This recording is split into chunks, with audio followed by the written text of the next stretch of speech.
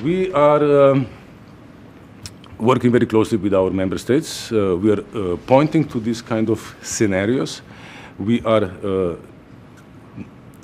encouraging member states to put in place enough resources to face this kind of increased needs that can also arise in EU member states themselves, because one cannot exclude additional refugee inflow due to the harsh conditions in Ukraine that are coming up for this winter.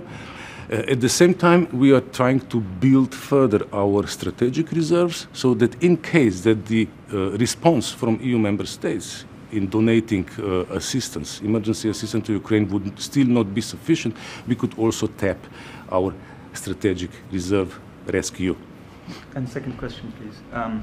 You mentioned it is all voluntary from the member states. Are there any efforts to make certain aid compulsory?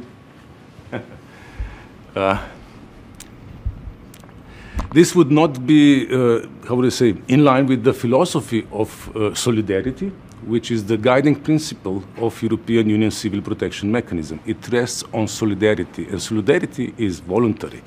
And I don't think anybody can complain about this, because what the member states displayed all along the existence of the Union Civil Protection Mechanism, and even more so now with regard to the Ukrainian needs, has been remarkable. It has been an amazing display of European solidarity.